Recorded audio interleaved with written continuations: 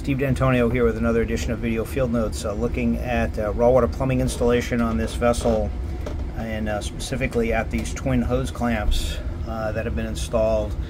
This inboard hose clamp is what I call a cell phone hose clamp. It is likely one that was being installed by somebody who stopped to look at his or her phone and then was distracted by that and forgot to come back and tighten this. This is unusually, or rather typically common, all too typically common on vessels that I'm aboard, is things that are the result of a lack of attention, and again, I attribute this to people being distracted, often by their phone, to look at a text or some other purpose, but their attention being drawn away from the thing that they're working on and then forgetting to come back to it.